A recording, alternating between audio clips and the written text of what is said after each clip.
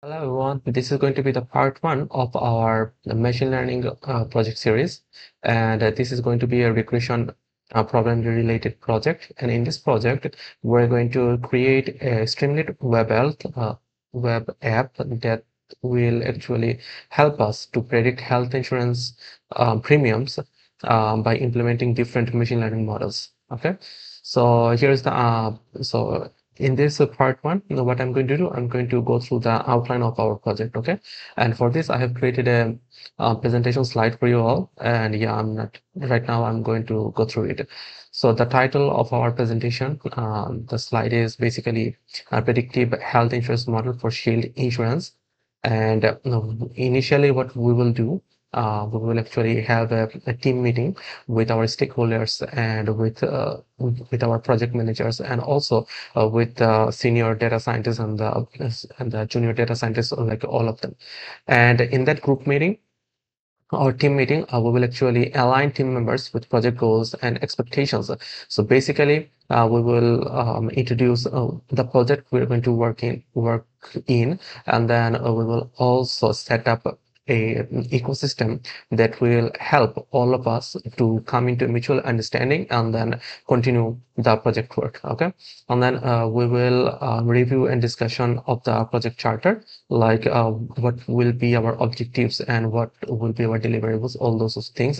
And furthermore, we will identify the hopes and fears related to the projects. So what are hopes and fears? Let's discuss on those in the next slide. So the hopes are that the stakeholders are hoping that by implementing that machine learning model, they would be able to achieve extreme customer satisfaction for Shield. So basically, Shield is just a hypothetical name for the insurance company that we are actually going to create the machine learning web app for. And then maintain effective communication channels. So whatever there is a problem, there should be a support team to back up or to back the problem, and then receive cleaner and more reliable data compared to previous projects. And this hope was from the tech side, those who will work in the project, that they are expecting the data should be cleaner and reliable compared to the previous projects they actually worked on. So now, how we will actually continue? So we will actually use Python for accurate predictions of insurance premium, can enhance decision making for both insurers and also for policy holders. So this goes the hope part. And now the fear. So let's talk about the fears. So the stakeholders should not keep some unrealistic expectations, because there are certain situations where a stakeholder might think that this will work like this. So in those scenarios, clean and clear communication would help both the team and the stakeholder or client. And then feature creep. So this is basically to prevent unplanned additions that may delay deadlines. Okay, if there is a external feature interest, this should be discussed before starting of the project, so that will not hamper the project deadline. Now about the data quality, so the expectation is that the commitment to obtaining a cleaner data to ensure model accuracy. And another thing is that to ensure the cleaner data, our project manager, his name is Nick, so he's going to be the medium between the team and the Shield Insurance. And also managing feature creep. So this is basically the minimum viable product, that is our Streamlit of web application. So the highest priority should be to get the product up and running due before the deadline. Now let's talk about the scope of work. So this is the most important thing. So as we have discussed before, that my company will develop a predictive model for Shield Insurance to estimate health insurance premiums based on different factors. So namely age, smoking habits, BMI, and medical history. And the project deliverable will be a predictive model with a Streamlit application.